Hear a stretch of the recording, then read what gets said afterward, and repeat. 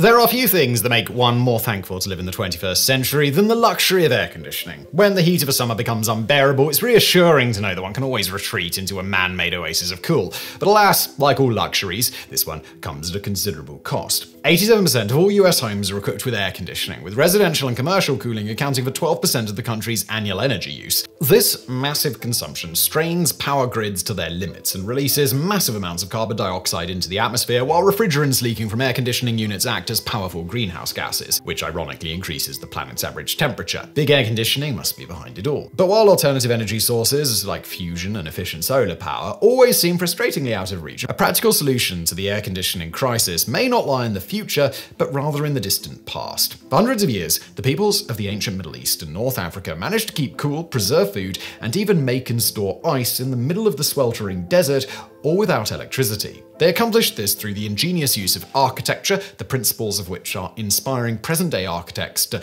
design the next generation of ultra-green, passively cool buildings. Located 400 kilometers southeast of Tehran in the Bafka Desert, the ancient city of Yazd is among the oldest settlements in Iran, with evidence of habitation dating back to the Achaemenid Empire in 550 BCE. UNESCO World Heritage Site since 2017, the city is renowned for its historic architecture, including the Jumeirah Mosque, whose minarets are the tallest in the country.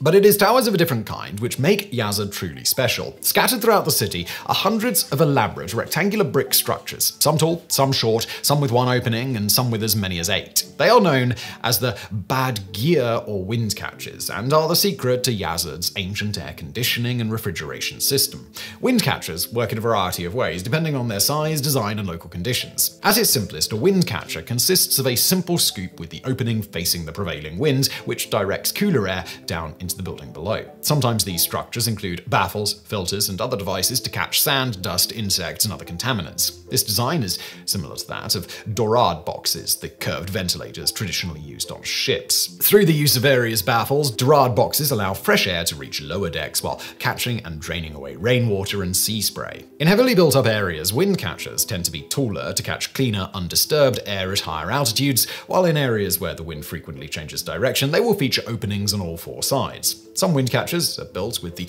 opening facing away from the prevailing winds, such that when the winds blow past the tower, the resulting reduction in pressure, aka the Bernoulli effect, causes air to be drawn up the tower rather than forced down it. This suction is further enhanced by the so-called stack effect, wherein the buoyancy of the hot air heated by the sun causes it to rise up a vertical shaft. The taller the shaft, the more pronounced the effect. The end result is to expel hot air from the building and draw up cooler air from the cellars, basements, and other underground spaces. Even in the hottest or coldest climates, the temperature just a few meters underground remains relatively stable year-round, a fact exploited by more modern geothermal heating and cooling systems. Wind catchers are also used to draw cooler air into buildings at night, a process known as night flushing. Thick stone walls and other large masses then act as heat sinks, helping to keep the buildings cool through the heat of the day. Thus, with little more than carefully designed chimneys, for nearly a millennium and a half, the people of Iran have been able to passively cool their homes, mosques, and other structures, providing a welcome escape from the sweltering desert heat.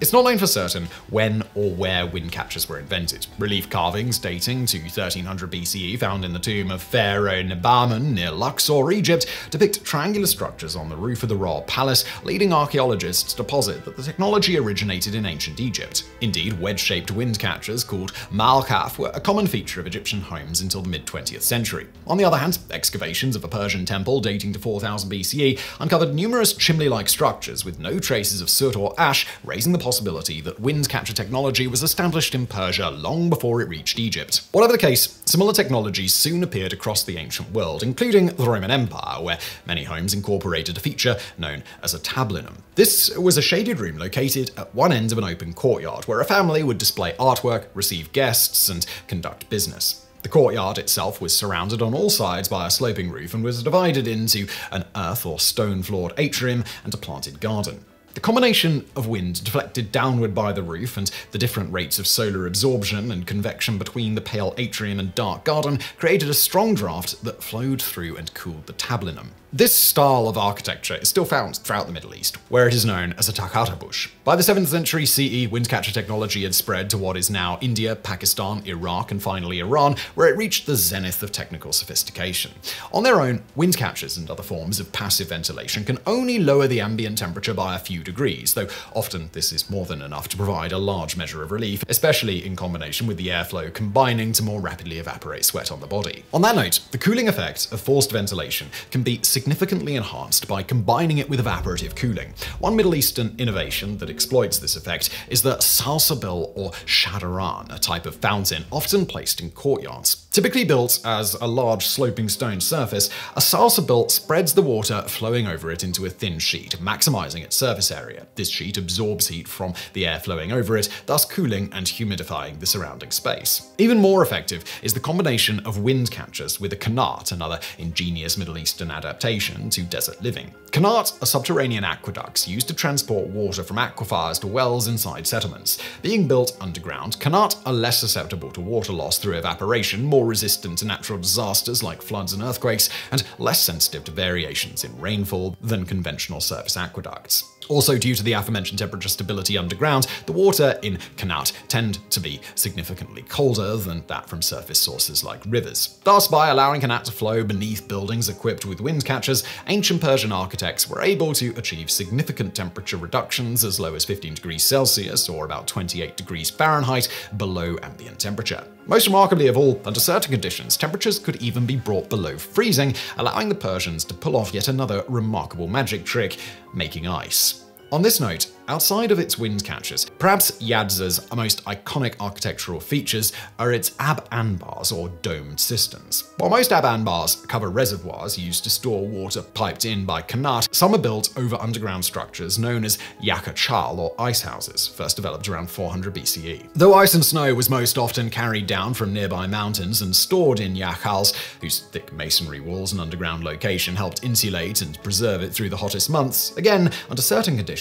the structures could be used to make ice. For this purpose, the Yakachal's domes were fitted with multiple wind catchers as well as a hot air exhaust vent at the top of the conical dome. The thick dome walls themselves were built of a special mortar called sarouj, composed of sand, clay, egg whites, lime, goat hair, and wood ash, which is impermeable to water and an excellent thermal insulator. Finally, Yakchals were supplied with water from qanat, which was often routed through a duct on the northern shady side of the dome to cool it further.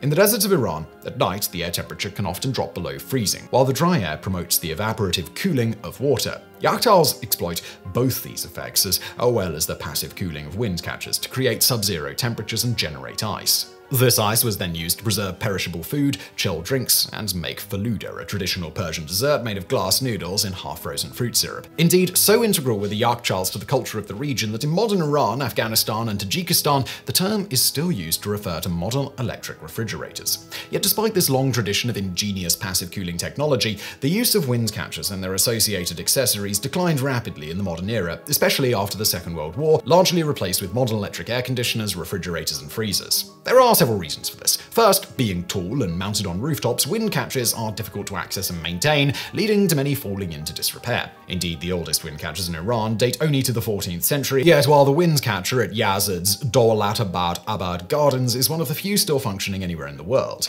Furthermore, in the post-war period, people across the Middle East were eager to embrace Western technology like electric air conditioners, leading to the large-scale abandonment of traditional cooling technologies like Egyptian Malkhaf wind catchers. This changeover is so complete that today air conditioning accounts for 60% of Egypt's peak electrical power demand. But as the threat of climate change becomes ever more pressing, the wind catcher seems poised to make a comeback, with architects around the world drawing inspiration from this ancient technology to design the next generation of green buildings. As Parham Kirchach-Sandekh, a researcher at Ilam University in Iran, stated in a 2022 BBC interview, there needs to be some changes in cultural perspectives to use these technologies. People need to keep an eye on the past and understand why energy conservation is important. It starts with recognizing cultural history and the importance of energy conservation. In 2009, researchers Shadi Attier and André Herd at the Catholic University of Louvain in Belgium conducted a series of wind tunnel tests to evaluate the effectiveness of the traditional Egyptian Malkhaf wind catcher. They found that if correctly positioned on the rooftop, Malkhaf can achieve an incredible 5.6 whole building air changes every hour. This would allow Egyptians living in low-rise housing to easily meet the government's new energy code, calling for a minimum of 3 liters per second per person of natural ventilation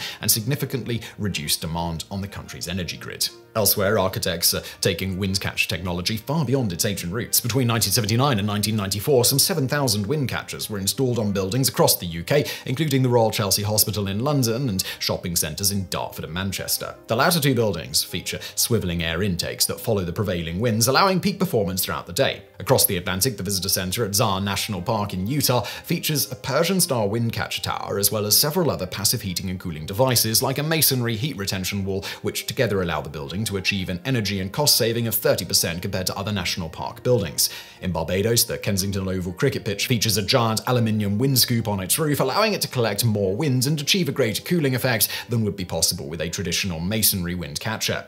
Wind catchers are also making a comeback in their region of origin, with the Khalifa International Stadium in Qatar, site of the 2022 FIFA World Cup, as well as the Burj Al Taha Zero-Emission Tower, Mass Architectural Studio, and World Expo Austrian Pavilion in Dubai, all incorporating variations of this ancient technology.